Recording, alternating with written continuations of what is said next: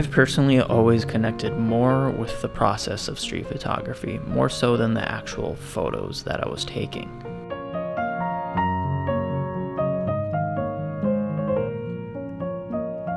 If I'm heading out with my camera, observing and taking photos, I'm pretty much doing what I enjoy.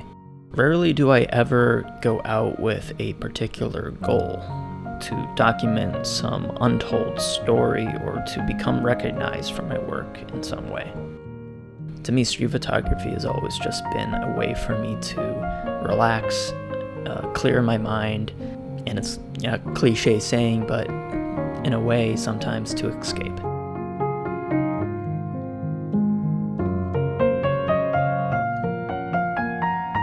Now, despite that, I do sometimes get a little stuck and need some guidance, some structure to what I'm doing.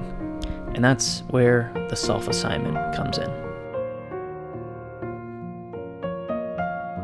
Thank you to Squarespace for sponsoring today's video. You can use the link in the description to get 10% off your first purchase.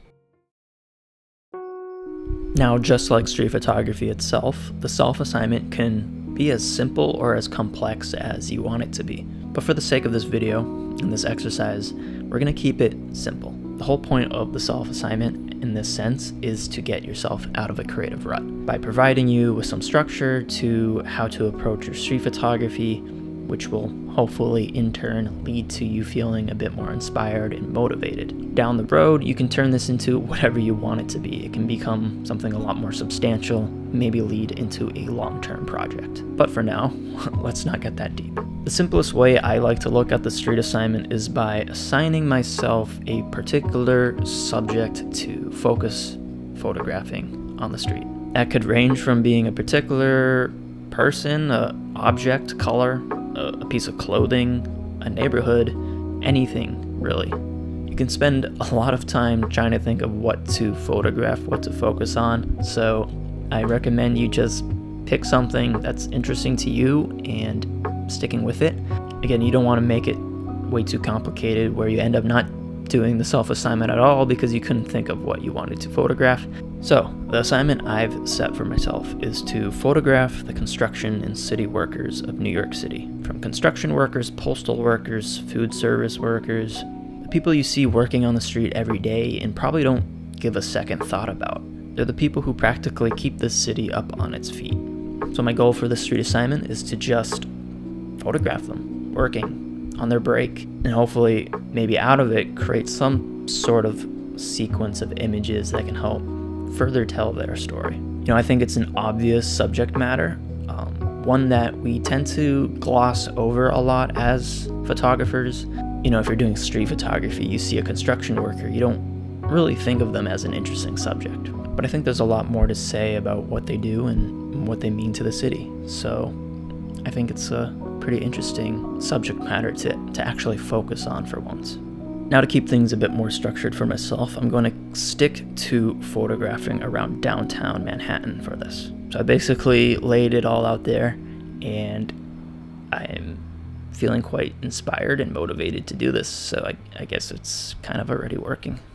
All right, let's head out.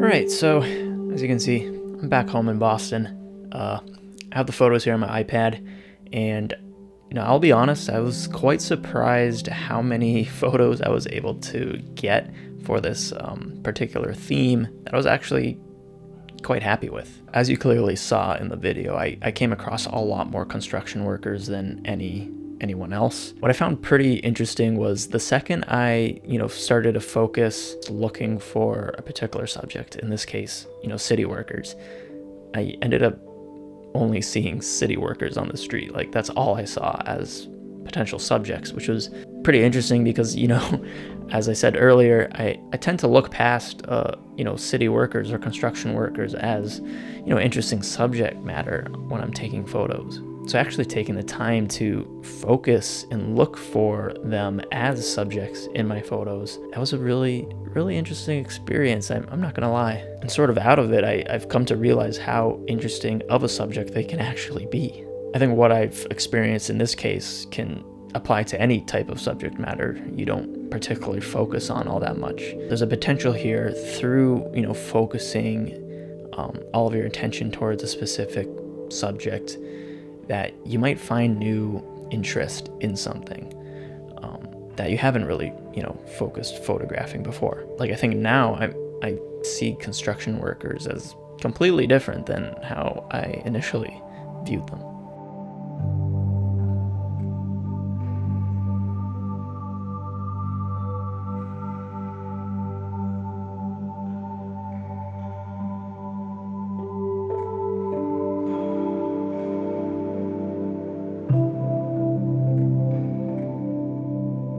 While I was doing this, I found myself photographing a lot of still life images, around construction zones, and I found it to be a very interesting, well, I guess I found the still life images to be the most interesting to me. They sort of tell a bit more of the story of what it's like to be a construction worker, I guess. Like this scene in particular, it tells the story of a construction worker's lunch break or breakfast, I guess. In this photo, obviously there's no construction worker present, but clearly we knew he was there simply because he didn't throw any of his stuff away. Felt like this was an interesting way to sort of tell the story of a construction worker's lunch break. Typically I'm walking down the street, I might see that coffee cup, chilling there. It's nothing particularly interesting for me to photograph, but because I was focused in on telling the story of construction workers, this simple object became a lot more interesting to me to photograph, and I feel like it created a photo I probably wouldn't have taken had I had not done this self-assignment. This image here of a construction worker's helmet I noticed on a bench. Looking at it now, I think it's a pretty powerful photo, and probably my strongest photo out of all the images I took. As I said before, the self-assignment, it can be as complex or as simple as you want it to be. For the sake of this video and for this exercise for myself, I felt like sequencing the images I took on the self-assignment is sort of the last piece or last part of the self-assignment. It's sort of like the final presentation of a school project in a way. You don't necessarily have to do this. If doing the self-assignment is as simple as just getting you out taking photos of something interesting to you that as a way to motivate you, I guess. The whole point of this is to help you in whichever way you want, right? But personally, I think it's very beneficial for anyone doing the self-assignment to take the time to look back at the photos you took and sequence them out into, a little project that maybe further tells the story you were looking for.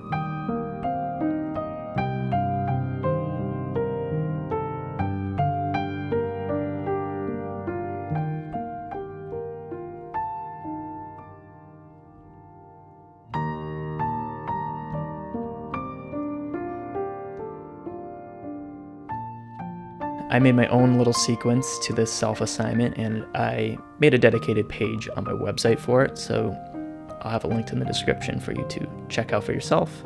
This was all built through my website on Squarespace, who are also today's sponsor.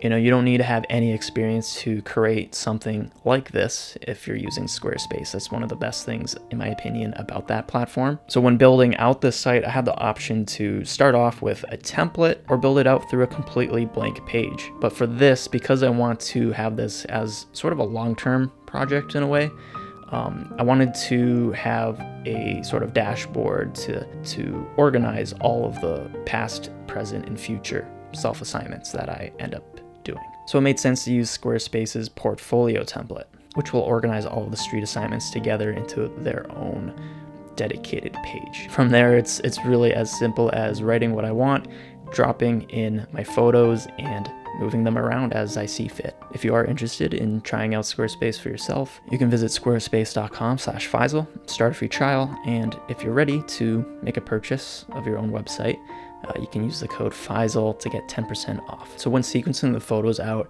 I decided to use diptychs. If you don't know what diptychs are, they're essentially like a two-part piece of artwork. Usually you'll see them in paintings or sculptures, but it can easily be two photographs that tell a particular story. I felt like an interesting way to use the diptychs was to pair a still life image that I took, as well as photos of the actual workers from that same scene or area that I took the still image. This particular pairing is probably my favorite from the sequence. I saw this street cleaner and he was, you know, going at it, spraying the street up, and I photographed him. He did look straight into the camera, which I felt made a powerful portrait. But I also noticed the patterns that were being formed on the street from the soap in the water. So I felt like that was an interesting photograph to pair with his picture. So you can check out all the photos I selected for this self-assignment in the link in the description. Let me know what you think of it. I had a lot of fun doing this, and I feel like this could easily become like a series on the channel where I set out with a particular assignment that I make for myself, or even get you guys involved in it where you choose what I photograph, and I see what I can do from it and reflect back on the pictures I take and put them together on this site. I think it would be a pretty cool thing to do, and I don't know, you let me know. So let me know in the comments if you'd be interested in that, and maybe even throw in some assignment ideas as well. All right, that's all for me. Hope you enjoyed this one. I'll see you all in the next one. Peace.